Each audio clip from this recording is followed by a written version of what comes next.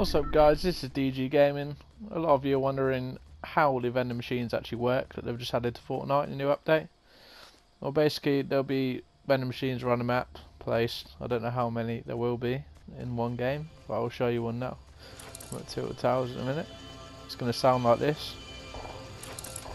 You deposit 500 of whatever. Brick, chug jug, epic shotgun, steel or metal, egg launcher, 500 wood.